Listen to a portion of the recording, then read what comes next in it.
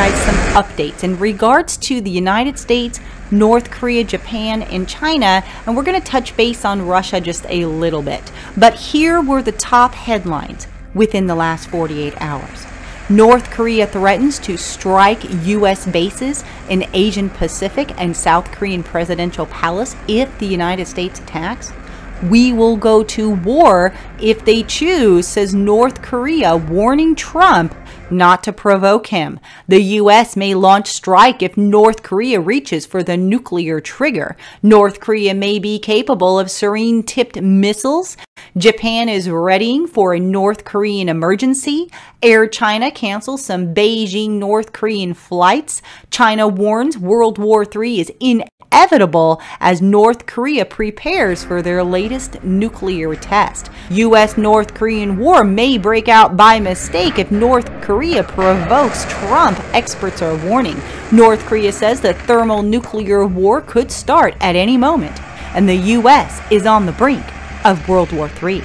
U.S. has dropped the largest non-nuclear bomb in Afghanistan, calling it the mother of all bombs. However, Russia has the father of all bombs, and it is 4 times more powerful than Trump's mother of all bombs that killed 36 IS militants in Afghanistan. China has flaunted its mighty missiles on state TV as Beijing urges North Korea to give up its nuclear ambitions. And the Pentagon is getting ready to protect the electric grid from a massive attack. Let's start with this headline in regards to North Korea stating thermonuclear war could start at any moment, and the U.S. is on the brink of World War III. North Korea's vice foreign minister claimed the president of the United States would be to blame after a series of antagonizing military exercises and tweets. The vice minister stated that the country was ready to use its powerful nuclear deterrent if President Trump continues to provoke North Korea. He said, "We will go to war if they choose. If the U.S. comes with reckless military maneuvers, then we will confront it with the DPRK's preemptive strike.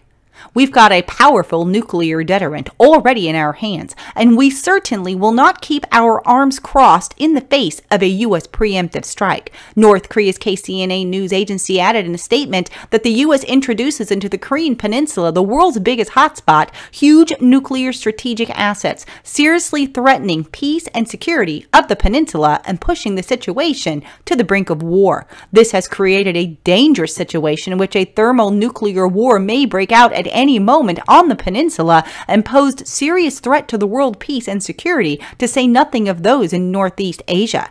And North Korea isn't the only one warning that war is just about to break out at any moment. China's foreign minister also is warning that an armed conflict with North Korea may break out at any moment, urging Washington and North Korea to tone down their hawkish rhetoric and realize the price to pay for both sides if a new Korean war were to start. The extraordinary warning comes amid massive U.S. military buildup near the Korean Peninsula, with the carrier strike group USS Carl Vinson headed towards the region. While U.S. President Donald Trump is threatening to take care of the North Korean problem, North Korea says it is ready to repel any military action. Lately, tensions have risen with the U.S. and the ROK on one side and the DPRK on the other. He cautioned both sides that if a war occurs, the result is a situation in which everybody loses and there can be no winner, and that whichever side provoked a conflict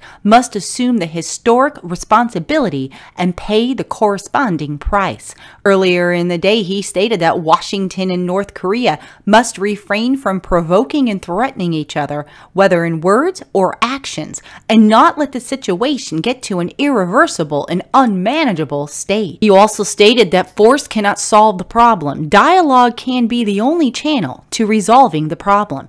China, North Korea's close ally and main trading partner, does not welcome North Korea's nuclear program, but advocates finding political solution to the crisis. For its part, Russia, which also shares a land border with the reclusive state, expressed deep concern over the mounting tensions on the Korean Peninsula. The tension on the Korean Peninsula was one of the topics Wang Yi discussed with the Russian counterpart Sergei Lavrov in a Friday phone call. Moscow stands for political diplomatic reconciliation and urges all parties to show patience and refrain from any actions which might mean making provocative steps. So now we're hearing Russia's advice. Very interesting. If a war were to break out between the United States and North Korea, would Russia protect North Korea? This could literally turn into a world war, you guys. But let's move on to the next headline. China has mobilized 25,000 extra troops to North Korea and puts the country on nationwide alert. All 5 military regions from China have been ordered by Beijing to maintain readiness for the possibility of a conflict along their border. China has already sent 150,000 troops to the North Korean border on Sunday, as reported by Taiwan's China Post. And we cannot leave out Japan. The Japan news is stating that Japan readying for North Korea emergency. The Japanese government, which has asked the United States to provide advanced consultation if it decides to launch military action against North Korea, has ramped up preparations for unexpected situations. The Japanese government anticipates the possibility of a joint response with the United States should a contingency arise. The Prime Minister stressed on Wednesday that the region is becoming increasingly tense, and U.S. President Donald Trump has stated that all options are on the table. It's a fact. Tensions are rising, stated the Prime Minister. If an unexpected situation occurs, we'll ask the United States to cooperate in rescuing the abduction victims. The Trump administration is reviewing U.S. policy toward North Korea and has not ruled out military options, including a preemptive strike. It goes on further to say during a series of meetings between Japanese and U.S. officials, the Japanese side asked for advanced consultation regarding any U.S. military action against North Korea. The U.S. side is said to have responded positively to the request. This is because Japan would need to take appropriate precautions, given that, as an ally of Washington, it could be a target for retaliation should the U.S. military attack North Korea. It is expected that a North Korean attack on Japan would involve ballistic missiles. The Japanese government has been bolstering defense measures against ballistic missiles, including making permanent in August 2016 an order to the self-defense forces to intercept and destroying incoming missiles. And the Pentagon is getting ready to protect the electric grid from a massive attack, amid warnings that North Korea and Iran have plans to take out parts of the U.S. electric grid through a cyber attack or atmospheric nuclear blast. The Pentagon is taking steps to both protect the nation's communications and power lifeline. The Defense Advanced Research Projects Agency has charged BAA Systems to map a system that can detect a cyber attack and gin up an alternative communications network for military and civilian use if the grid is fried. Former CIA Director James Woolsey has been warning for years that the grid is extremely vulnerable, and recently the Pentagon and some states have taken the warning seriously.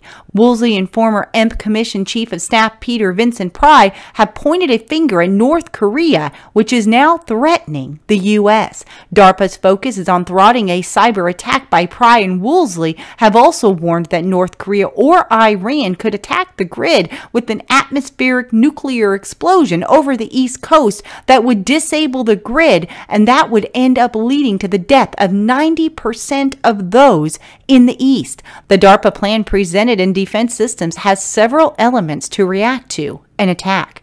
First, it would include ways to sense an imminent attack that would trigger protections, and if damaged, it would have an alternative way for communications killed in the attack to continue in a backup system, key for the military and presumably the financial system.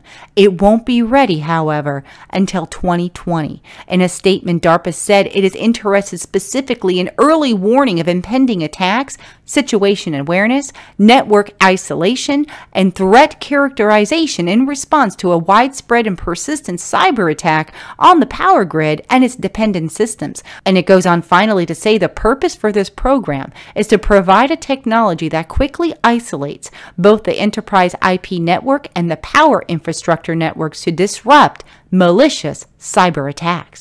It's about time they're doing something about the electric grid here in the United States. We are definitely too vulnerable right now. But let's move on and talk about Russia briefly. A senior Russian lawmaker is stating that the U.S. is a greater threat to global peace than North Korea. The head of the Foreign Affairs Committee in the upper house of Russian parliament said Friday, the most alarming thing about the current U.S. administration is that you can't be sure if it is bluffing or really going to implement its threats. He said America objectively poses a greater threat to peace than North Korea, adding that the entire world is scared and left guessing if it strikes or not. He said there is a small hope that President Donald Trump's administration would listen to warnings from Russia and China not to use military force against nuclear-armed North Korea. Definitely wars and rumors of wars and distress of nations. I will keep you guys up to date as these reports continue to come in, and if there is anything crucial over the weekend, you will be hearing from me, so stay tuned. But those are your reports for today. Please do come and visit me on Facebook, where I have these stories and many more, also on our ministry website at www.cww7news.org. All right, you guys, I will talk to you soon. God bless. To the members of the Security Council, I must say, enough is enough. Nuclear powers understand their responsibilities. Kim Jong-un shows no such understanding. His abusive use of missiles and his nuclear threats show that he is begging for war. War is never something the United States wants. We don't want it now. But our country's patience is not unlimited.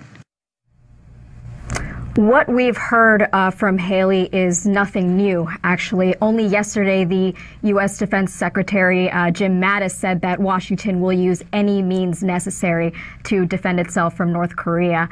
Washington has been threatening military action for weeks, and the rhetoric has been growing stronger and stronger since the beginning of August, when Trump threatened DPRK with fire and fury. Thankfully, it doesn't go beyond threats. But at the same time, Washington hasn't really proposed a viable solution, except for sanctions, which Russia and China, however, have been calling for North Korea to return to dialogue. A comprehensive settlement to the nuclear and other issues plaguing the Korean Peninsula can be arrived at solely through political and diplomatic channels. We reiterate our readiness to help this process via the implementation of the initiative proposed by Russia and China. A comprehensive settlement to the nuclear and other issues plaguing the Korean Peninsula can be arrived at solely through political and diplomatic channels. We reiterate our readiness to help this process via the implementation of the initiative proposed by Russia and China. China and Russia have proposed an initiative for the denuclearization of the Korean Peninsula. It is practical and feasible and aimed at easing the tensions and preventing further escalation. Moscow and Beijing has proposed a roadmap for settling the crisis, calling for a freeze on North Korea's nuclear tests and U.S. and South Korea's drills. The double freeze initiative for North Korea has been proposed by China and Russia, which would require North Korea to stop its nuclear and ballistic missile tests, and in return, the U.S. and South Korea would stop their military drills.